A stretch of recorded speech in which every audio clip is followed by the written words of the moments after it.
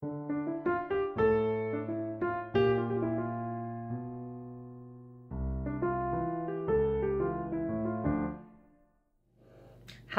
my name is Teresa Solana. I am a Catalan writer and I have been invited to participate in this initiative to celebrate Sant Jordi online from my home in Oxford, where I have been living for the past 6 years.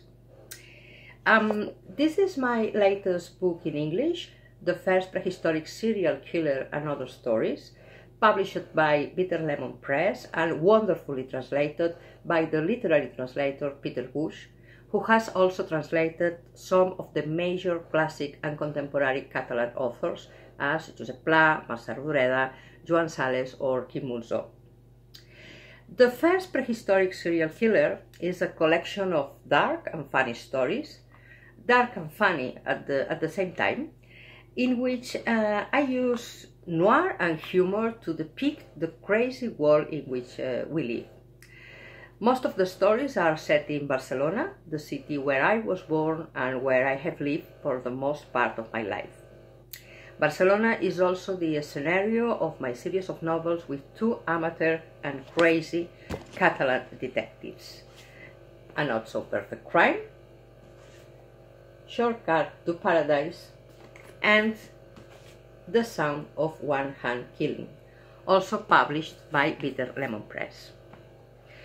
I use crime fiction and the naivete of my inexperienced detectives to portray Barcelona and its inhabitants ironically. So my novels are dark, but not so dark because there is a lot of comedy in them. But today I'm not going to talk about my books because I like to introduce to you one of my colleagues, Marc Pastor, and his best-selling book, Barcelona Shadows. Sorry, I don't have at hand the real book, so I printed the cover to show you what the book looks like. And yes, as you can see, the ink in the printer is running out. Marc is a writer, but also a policeman who works solving real crimes with the forensic division of the Mossos d'Esquadra, the Catalan police. Yeah, he is one of those guys that knows all about fingerprints, DNA, and all the stuff that makes it very difficult for us to write thrillers in which murders aren't arrested as quickly as they would be in real life. However, Barcelona Shadows is a historic thriller set at the beginning of the 20th century, so forensics as DNA, cell phones, or GPS to check alibis, for example, are not an issue in this somber novel that shows us another Barcelona, a Barcelona without tourists, without sangria and souvenir shops. Marc Pastor has written several thrillers, crime novels, but also science fiction books, all of them very successful. One of his sci-fi novels, The Year of the Plague, has recently been turned into a film.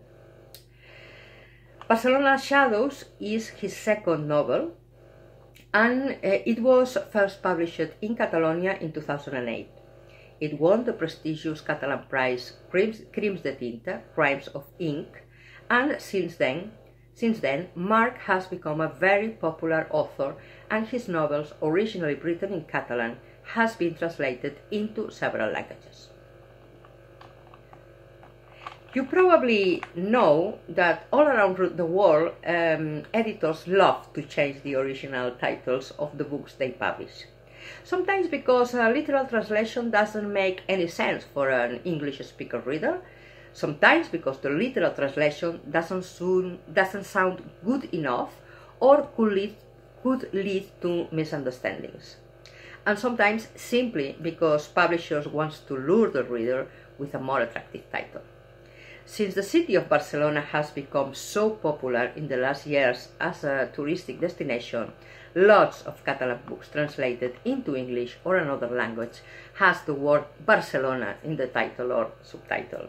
My own novels, for instance, has the subtitle of Murder and Mannheim in Barcelona in the English translation.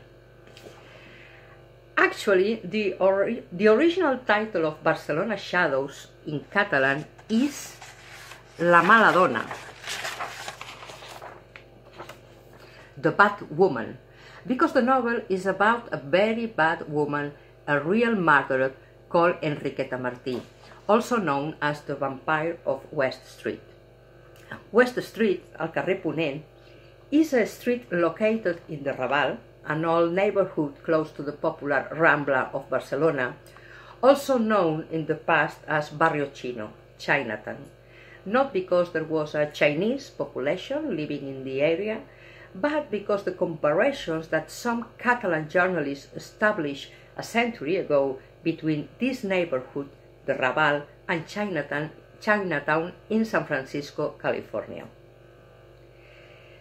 The Raval was a poor and very crowded area, and at the end of the 19th century, the proximity of the docks and the presence of sailors had stimulated the concentration of a great number of brothels and activities related to prostitution. The Raval is our particular Whitechapel, and Enriqueta Martí our local version of Jack the Ripper. The horrendous crimes of Enriqueta Martí, this is the woman. So her crimes took place at the end of the 19th century and the beginning of the 20th century. Enriqueta Martí was a prostitute, a pimp, and a quack, and in her time people started to refer to her as a vampire because she used to kill children to prepare ointments, pomades, filters, and potions with their blood, bones, fat, and other fluids, especially for curing tuberculosis, so deadly and fearful at that time. Rich people paid a lot of money for her potions, and the legend said that some rich woman of Barcelona used to buy the blood of the children she killed to take baths, due the allegedly rejuvenating properties of children's blood. So yeah, Enriqueta Martí was a real character who kidnapped, prostituted, and murdered children for profit.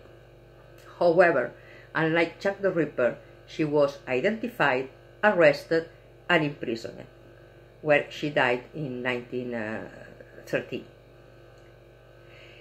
In Barcelona Shadows, Marc Pastor tells us the story of this woman in a very original way.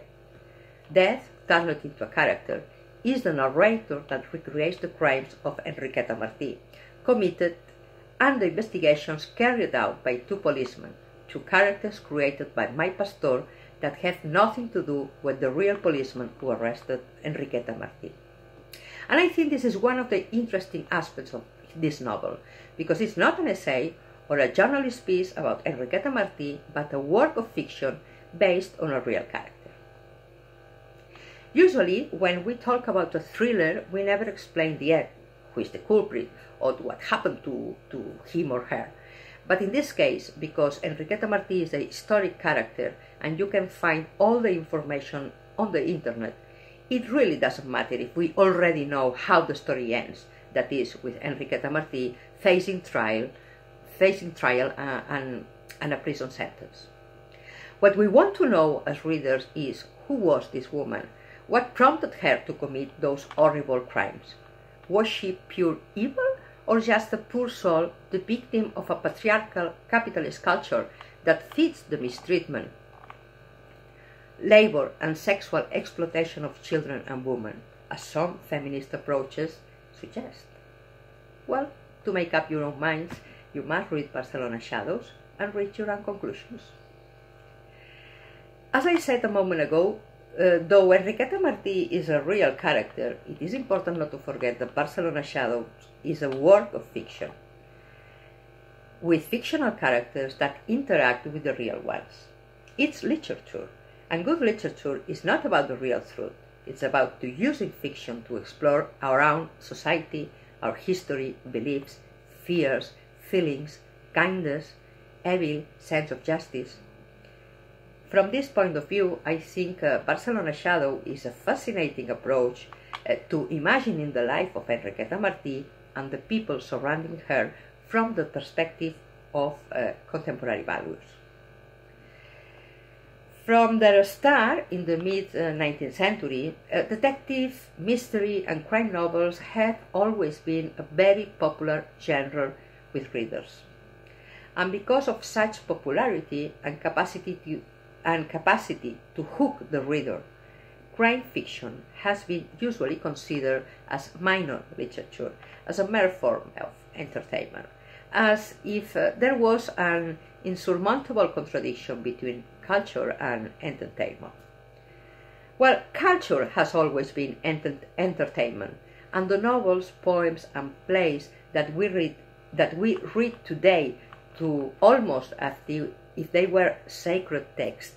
I'm thinking of the Iliad, the Odyssey, or any of the Shakespeare plays, for example, all had the aim when they were created to entertain an audience. And if ever we needed entertainment, is now, when we are locked in our houses and need good books, good films, music, and good music more than ever. In Catalonia, in the last 20 years, there has been a boom of writers that decided to explore the possibilities of noir for telling stories. And Marc and I are part of this new generation of Catalan writers who are not afraid to write crime fiction and not ashamed of doing it in an entertaining way. As you know, Catalan is considered a minority language, and because it is a language without a state, and Catalan society is a bilingual society where Catalan coexists with Spanish, and Spanish is a very powerful language, for decades in Catalonia, writers thought they should be writing only serious novels, profound novels, not ones that entertain. Fortunately, over the last years, this attitude towards crime fiction has changed, and today we have a huge variety of crime fiction originally written in Catalan from a very different points of view. Barcelona Shadows is published by Pushkin Press. I hope you will enjoy this novel and will allow you to discover a different Barcelona and explore the criminal mind of one of its most infamous killers.